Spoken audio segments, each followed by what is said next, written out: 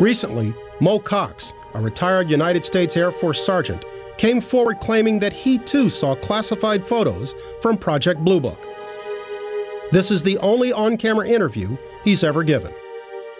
We were all top secret, crypto cleared, and the information that we had in our heads would have been extremely valuable to foreign nations. Major took me back, opened the file cabinet. He said, "Look here." On the front of the drawer, it said Operation Blue Book. He said, "This might interest you." In big old thick photo, Roswell, 47.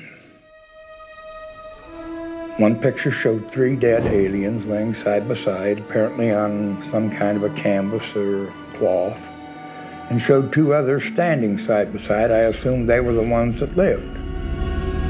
According to Cox, the file also contained photos of the crashed spacecraft. Saucer, as they call it, was not round as it's been depicted in most cases. It was more egg-shaped front to rear, from what little I could see. The whole back right corner was missing, just a big nothing.